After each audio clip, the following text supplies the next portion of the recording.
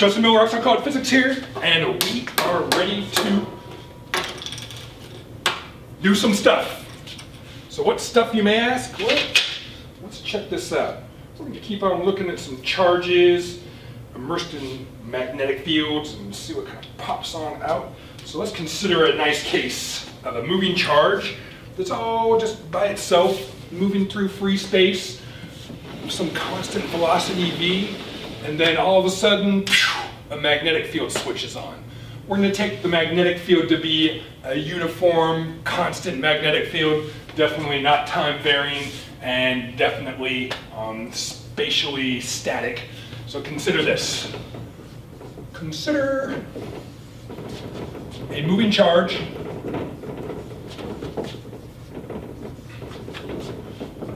positive moving charge plus Q moving with a constant velocity v hat. So we can just kind of draw this out. Take it like right here. Let's just say that this charge is moving like this. Nice constant v hat. But all of a sudden, suddenly,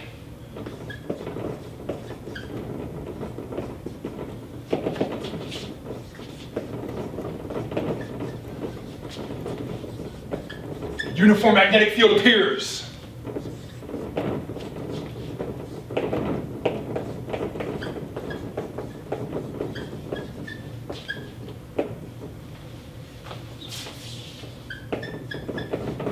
Surrounding the charge. Maybe over-dramatizing things a little bit, and how would just a uniform magnetic field appear? I'm not worried about that. Let's just say that this happens. Somebody flips a switch, turns on the magnetic field switch, and all of a sudden, boom, there's a magnetic field. We're going to say that that magnetic field is directed into the board. I've already said that it's uniform, same magnitude, same direction everywhere. So I'm going to draw this in just as a bunch of X's. I'm not going to put the little O's, but I'm just going to do this. X, X, X, X, X.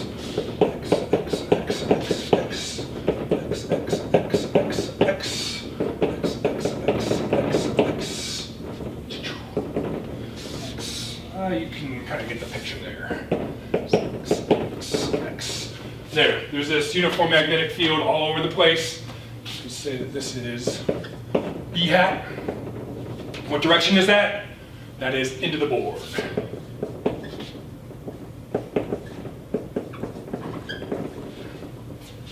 And we want to know what happens. So, poof! There it is. Does anything happen?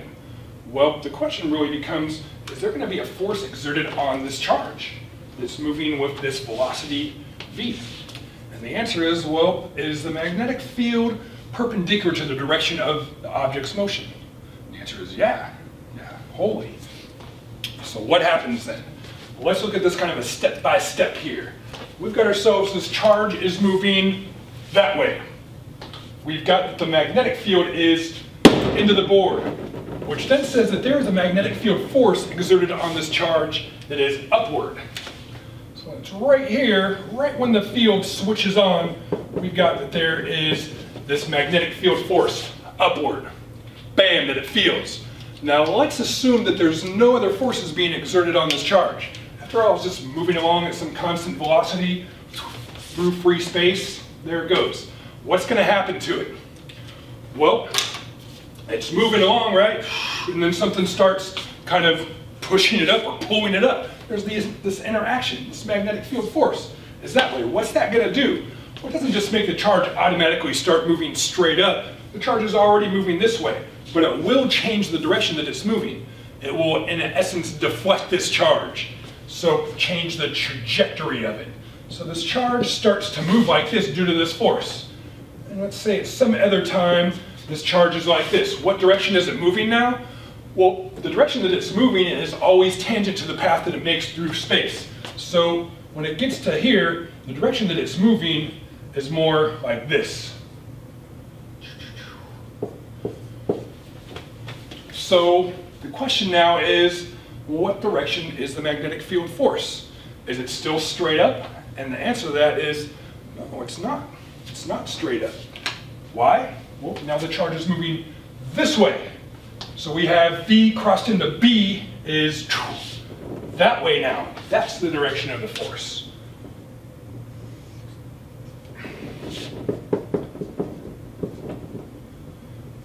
it a little bit bigger. There we go. Well, what do we have? Well, the charge is moving this way. Something is kind of pulling it or pushing it, deflecting it this way now. What's it going to do? It's going to continue to undergo a change in its trajectory. So what does it do now? Well, it keeps on doing this. Sometime it's up here, moving in this direction. What direction is the magnetic field force now? Well, now it's in this way.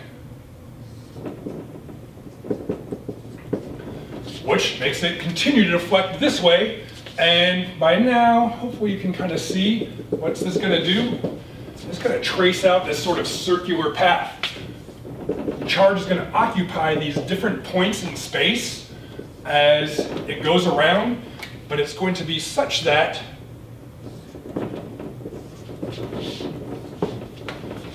the magnetic field force is, that's right, radially inward.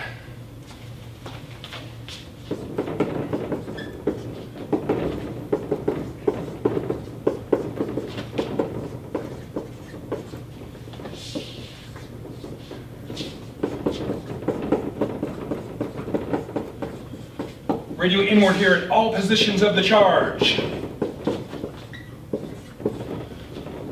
Well, what can we get out of this? We can get that this force here, this magnetic field force being radially inward, is substantiating, that's right, centripetal force.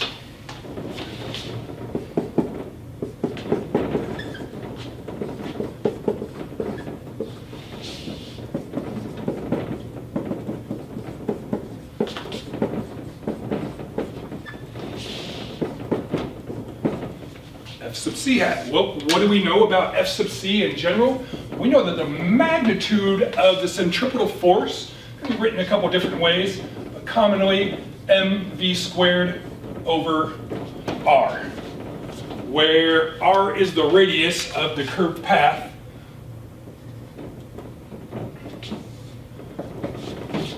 Radius of the circle in this case. M's the mass of the charge, and v's the speed that it's moving through. Well, it's always moving with the speed v, it's just changing its direction because of the centripetal force acting on it, because of the magnetic field force acting on it. So this is what we end up getting out of this. Well, there's the magnitude of the centripetal force, and we know that the magnitude of the magnetic field force is equal to QVB, absolute value of Q, times V times B, times the sine of theta. I'll write that in, times the sine of theta, but theta is equal to 90 degrees here. At all locations, the magnetic field is inward, and the velocity vector is in the plane of the board. They're always at 90 degrees with respect to one another. Sine of 90 is equal to 1, so that term just kind of goes away. So what do we get out of this? Well, we get that the magnetic field force is substantiating the centripetal force.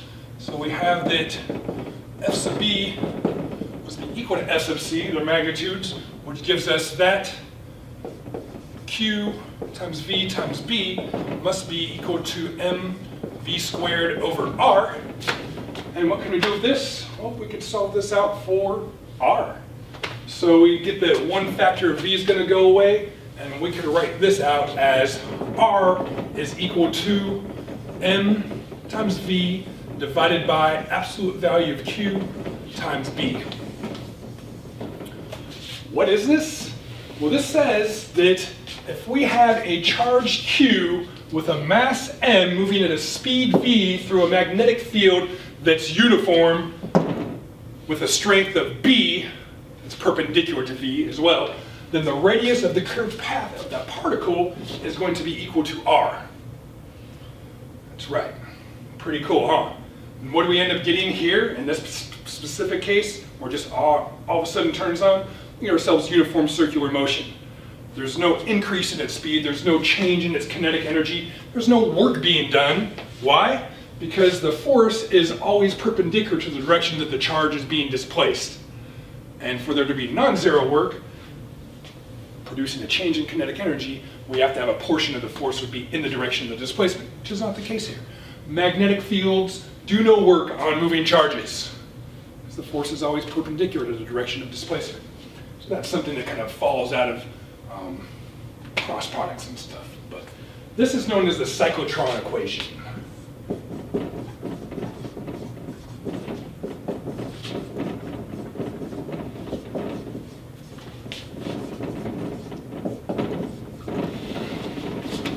And what's the cyclotron? Cyclotron is ultimately this system here, where you take yourselves a charged particle, you inject it into a uniform magnetic field, and you get that it exhibits uniform circular motion, and this is the correlation between the radius of curvature, the mass, the velocity, the charge, and the magnetic field strength. So R equals radius of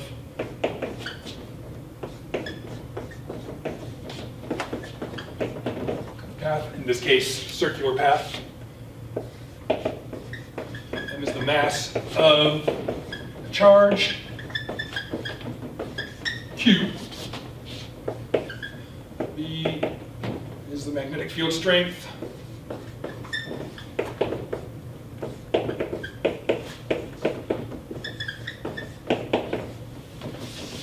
V is the speed of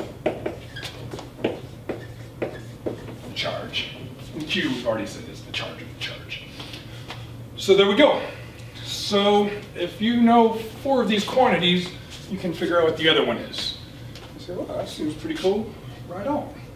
So what we want to be able to do is use this, do something with it. Because it's a pretty cool effect, right? Pretty cool indeed. And a pretty simplistic expression as well. Maybe some engineers can develop some sort of equipment that can be used to figure something out about a given system based upon this.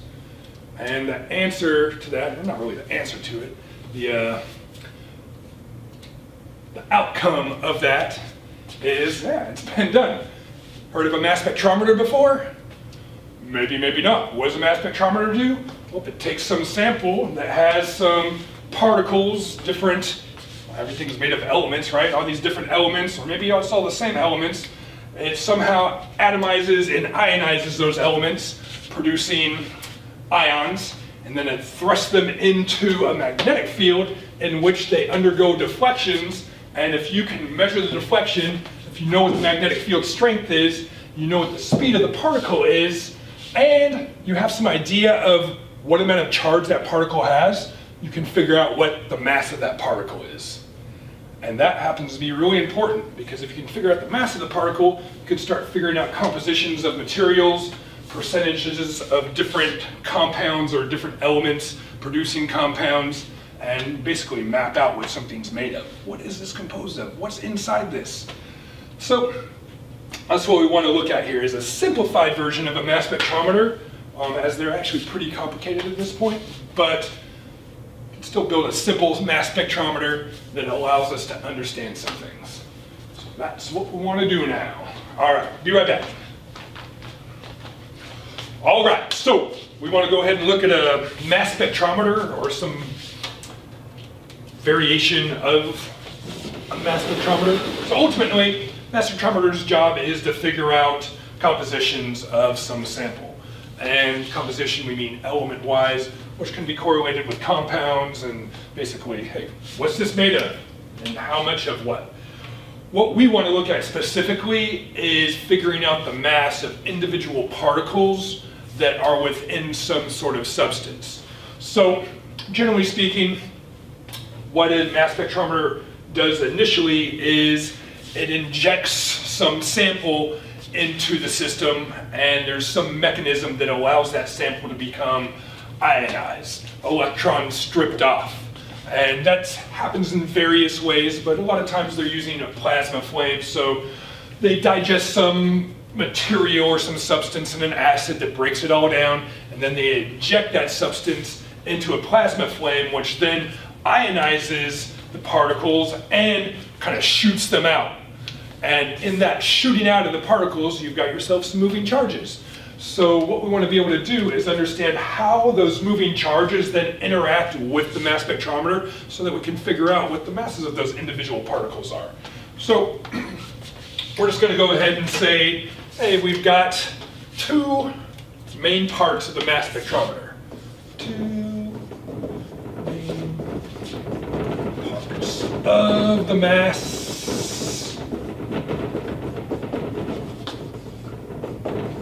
spectrometer. Whoa, whoa. One is called the velocity selector.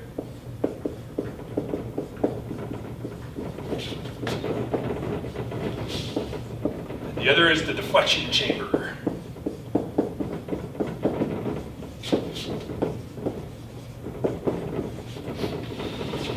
And what we want to be able to do is note that R is equal to mv over qb, utilizing the cyclotron equation in order to figure out, again, the mass.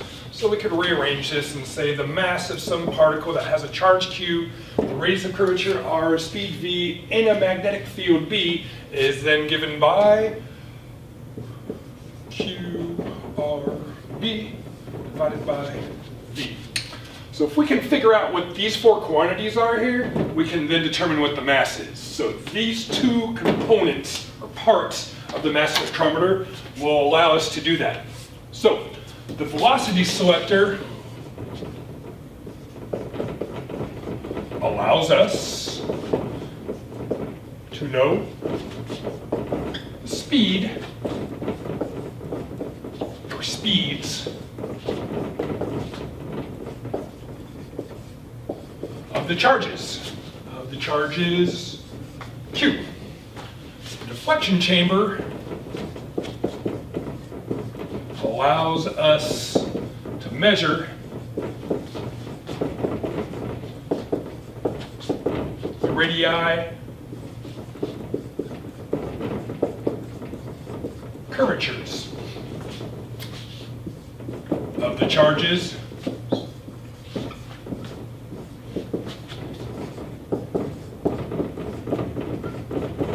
in a magnetic field. The magnetic field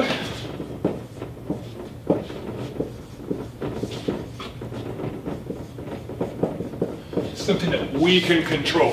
We haven't gotten into controlling magnetic fields, but just take it for granted that we can determine or control what the magnetic field is at given locations in space. And that'll come with time, but this is something that we control. So we can control B, we can determine what V is, we can measure out what R, the radius of curvature, is. The last thing to note is what is the charge of the particle, and then we're in the position where we can figure out what M is.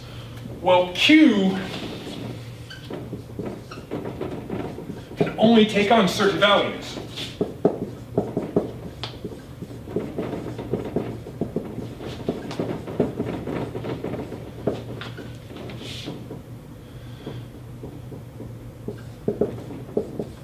Since we are generally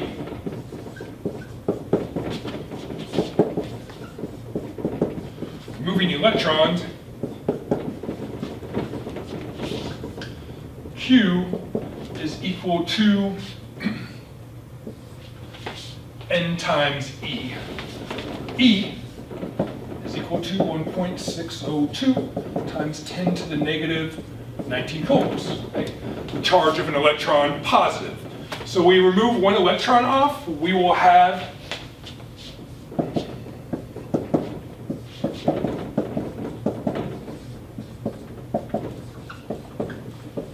that the charge is then equal to 1.602 times 10 to the negative 19 coulombs. We remove 2 electrons, it's 2 times this, 3 electrons, 3 times that, 4 electrons, 4 times that, and so on. This can be dealt with statistically. and by the notion of, yeah, we can only have certain values of Q, and they're all integer multiples of E. So that can be dealt with. So that's how Q is ultimately utilized here, measured, so to say. So then, what we want to be able to understand then is those two parts. How do we, or how does the velocity selector allow us to know the speed of the particle? And how does the deflection chamber allow us to measure the radii of curvature of the particle? So the deflection chamber.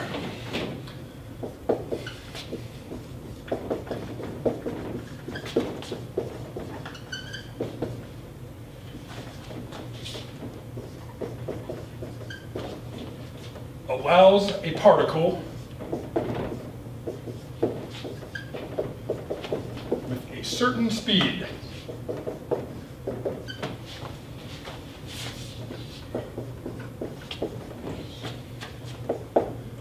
to make it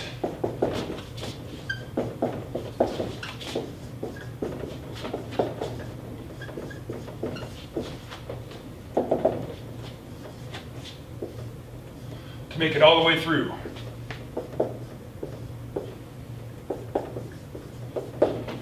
We control what that certain speed is.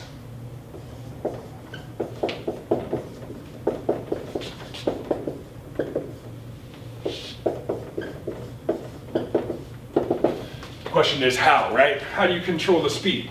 So I'm going to draw just kind of a little beginning diagram here. So we can say this is like a plasma flame. Take some sample.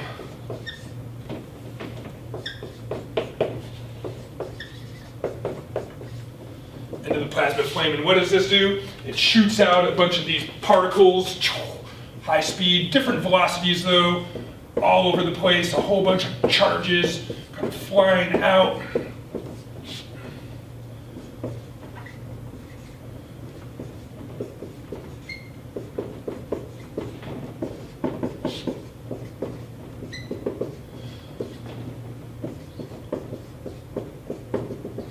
Have charged particles with various velocities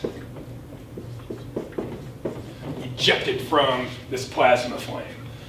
What we have here is, draw a little kind of dashed line here.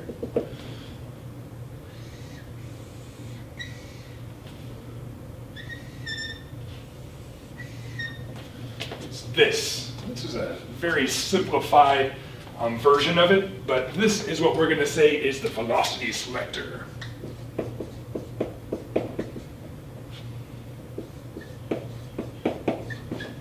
Like we said, the particle with a certain velocity will make it through, all the way through. So first off, it has to be on this line. There's going to be so many particles in a given amount of, in a given sample. There's going to be a nice distribution of how many are directed this way statistically, and then you'll have a bunch of different speeds that they have, but only the one with a certain speed will enter and exit like this. All others that do not have the certain speed will not make it through. So, well, how are you going to make that happen? The answer to that is we're going to have force being exerted on these charges. So what sort of forces can we have exerted on a charged particle? Well, we can have a magnetic field force, right? Heck yeah, we can. What happens if I go ahead and stick in a magnetic field within this velocity selector? So let's say that there is a magnetic field in here. I'm just going to put it drawn into the board. We'll take a uniform magnetic field.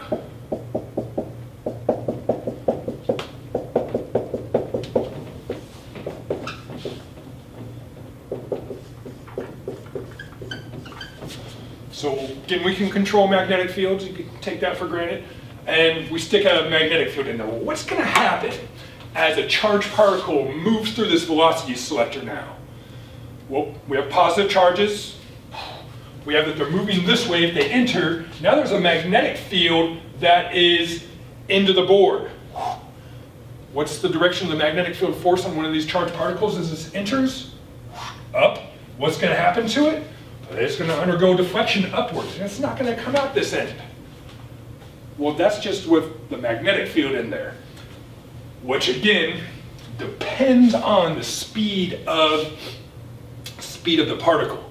The faster it's going, the stronger the magnetic field force, the greater the deflection is going to be. So that is a velocity-dependent force there, right? Indeed. Can we stick another force in here? What other kinds of interactions might we have with the charged particle? What else can exert a force on a charged particle? That's right, electric fields. We can produce electric fields. What happens if I throw an electric field in here? And say that the direction of the electric field force is going to oppose the direction of the magnetic field force. And if those two forces are equal to one another, then the charge has a net force of 0 acting on it and makes it straight on through. So let's do this. What direction would I have to have an electric field within this velocity selector such that the force on it's in the opposite direction of the magnetic field force? Well, the magnetic field's into the board, but the force is upward. We want another force to be downward. So you look at this. Here's our charged particle. It's moving this way. We would have ourselves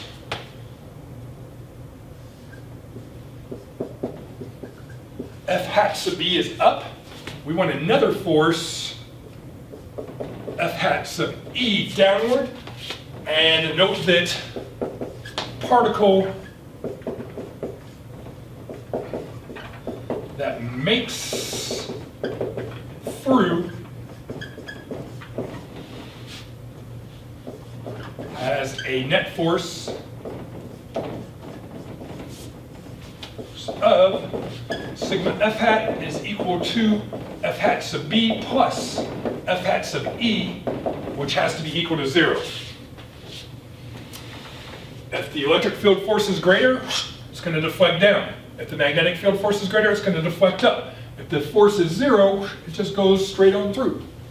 All right, so how does this pick out particular velocity or allow us to determine the velocity? Well, it comes down to this, all right? So we already know that we've got them arranged so that they're in opposite directions.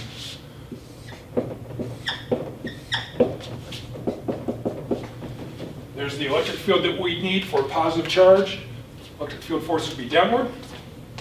And we then note that we need F hat sub E,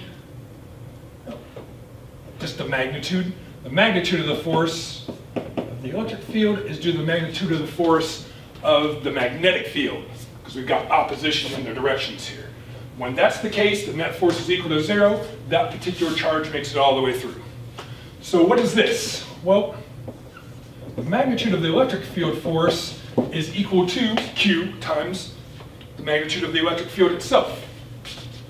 The magnitude of the magnetic field force is Q V B. Sine of theta, in our orientation here, theta is 90 degrees. Velocity is that way, magnetic field's into the board, 90-degree angle between them, so this just resolves down to here. So what do we end up with here? Well, we end up with the electric field strength having to be equal to the speed of the particle multiplied by the magnetic field strength for the net force to be equal to 0. Well, that gives us something.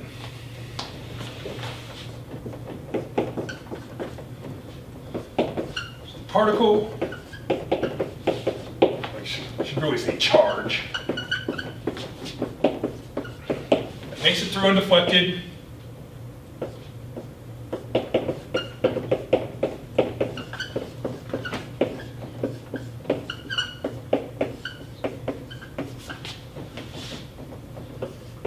Has a speed given by V is equal to the ratio of the electric field strength to the magnetic field strength. That comes from right here. Solve this out for V. So we can control the electric field strength, we can control the magnetic field strength. The ratio of those two determines the speed of the particle that makes it through undeflected. because when it's traveling with that given speed, the net force on it will be equal to 0. If it's traveling slower than that speed, we will have that the electric field force is greater and the particle will deflect downward. We have that if it's going faster than that speed, the magnetic force will be greater and it will reflect upward, not making it through. That one particular speed allows it to go through unchanged in its path and unchanged in its speed. So then we know what the speed of that particle is. So we've got this. Great. Then what? Well, then that particle enters what's known as the deflection chamber. And the deflection chamber is where the measurement of the radius of curvature happens. And that's pretty straightforward there. I'm going to erase this part right here because we're just sticking our deflection chamber. Deflection chamber. There we go.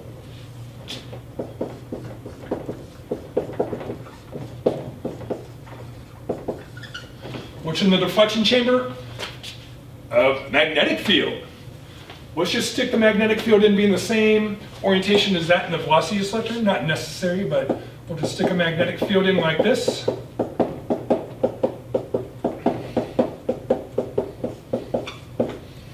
And what happens? Hey, we got this charged particle, enters a magnetic field B having a speed V. Where'd my red go? There it is. So we've got this particle then continues to go, enters like this, interacts then with the magnetic field, and what is it going to do? It's going to do something like that, where there's the R, the radius of curvature. How does the machine measure what that radius of curvature is? Okay, we just have a nice array of detectors here, really finely spaced, and say this is where that particle struck. Produces a little current, senses it, and say, oh, that's a distance this away, which translates it into what the radius of curvature is. So here, array of detectors that allow us then to measure what R is. So what do we got? We control V, we control B, Q can be dealt with statistically, we measure R, we find M. Ta-da! Pretty cool, right? Now again, this is a very simplified version of a mass spectrometer. They really don't have uniform magnetic fields. They have like octopoles and stuff like this, but it's something that it sweeps through variations of magnetic field strength. It sweeps through variations of the combination of E and B, so you get a lot of different velocities going through, but it tracks it. It's got computers that can keep track of everything, so it knows at what point in time, what speed was let through, what the magnetic field was here. It correlates with it and does a whole bunch of computations for a large number of particles. And there you go. Here's the mass composition. How many counts of that mass per overall counts, things like that. And there you go, you figure out what the composition of the material is. I like the velocity selector. That's just a cool idea. Somebody had to come up with that and say, how are we going to figure out how fast something is going, or control? I know, we'll take a magnetic field and an electric field and stick it in there and have an entrance pupil and an exit pupil, and there we go, we got a velocity selector. Some brilliant thinking, brilliant. Anyways, that's kind of the mass spectrometer in a nutshell, simplified version, but version nonetheless. All right, so that's pretty much that. Have a good one. Until next, take care.